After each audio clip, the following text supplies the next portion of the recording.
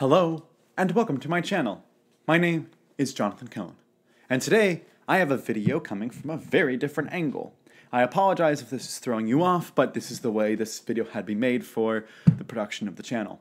So, I've gotten a lot of questions about my book covers. I have recently gotten some nice slipcovers that I was able to get that make my hardcovers look pretty nice. I'm going to pull out an example. So, most hardcovers, they come like this and they have the flaps like this, but sometimes the coloring can fade. Also, sometimes when you're reading it, the cover can get damaged, or it can get fingerprints on it and things like that. And so having a cover like this, over time, it's not going to look as nice. The idea behind these coverings that I've gotten, from what I understand from what I've researched online, and I got this idea from the wonderful YouTube channel of Brian Lee Durfee.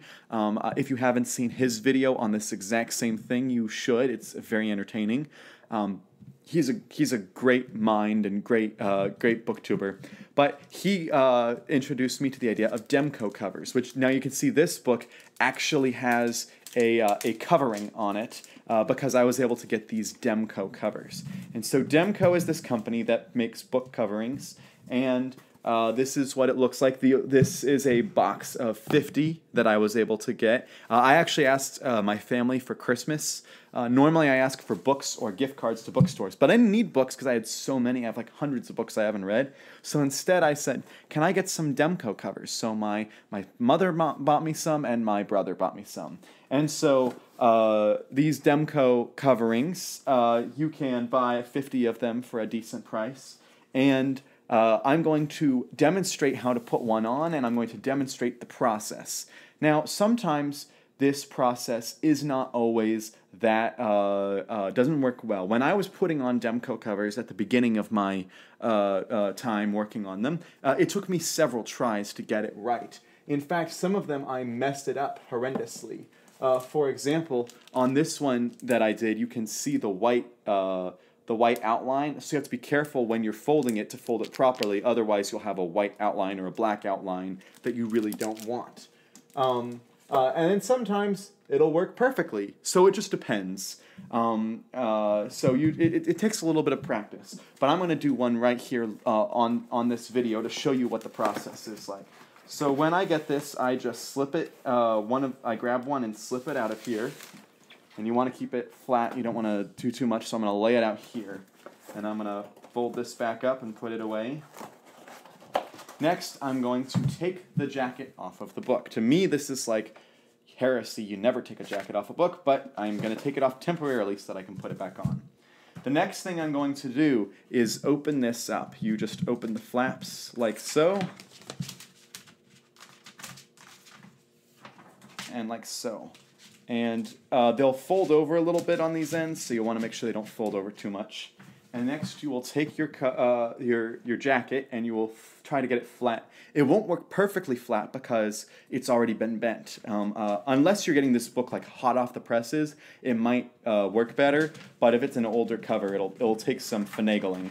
And you fold back over. Now, other videos I've seen haven't explained this properly, but you need to push this in a little bit, because otherwise it will leave that gap sometimes. And so I've pushed it in, it's pretty solidly in there, and then you fold over this side, and it takes a second. And then what I do is I pull it so that there's absolutely no extra at the bottom. And now it's going to cause this area that's up a little bit, and we don't want that. We want it to be smooth. We don't want it to be bumpy.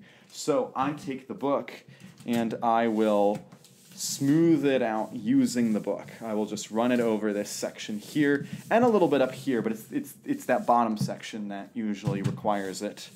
And I'm not even sure if I'm explaining this as properly as I should, but this is a request I got. And then you just fold the flap over, and then you fold it over, and then you do this and you fold it over again, and you put it in, and now you've got this nice fancy Demco cover on the book. Now, the problem is, as of right now, it's really crinkly and it's really kind of elevated. So what I did is after I got each book, I set books on top of it like this to try to weigh it down a little bit, and then it looked kind of like this. So after time, this one will look like this one. It'll be nice and smooth on each side, and it really glistens in the light, and sometimes that doesn't always work for YouTube videos, but the idea is that this will help it last longer over time. The cover won't fade quite as much, it'll keep its coloring, and it won't get all my fingerprints on it as much. I may need to change Demco coverings if my fingerprints get too much on this, but for right now I think it's fine. And you know, what I would suggest is if you're interested in this type of thing, get a small package of them and try it out. And if you think it's great, order more. And if not, it's not too big a deal. But what I think this does is it helps people, collectors like me, especially hardcore collectors, get some nice, keep their books nice. And it also helps people if you want to have something nice in your home to show off your home. It'll make your books pop more on the shelves, in my opinion. I'm sure other people think that this is a terrible thing to do. I'm sure some people think this is awesome. Whatever your opinion is, let me know in the comment section down below. Do you like this type of video? This is kind of different for me, and this angle is totally off from what I normally do. So let me know all your thoughts down in the comment section below, and I hope this helped you out with your hardcover books. So until next time, I'm Jonathan, and thank you for watching.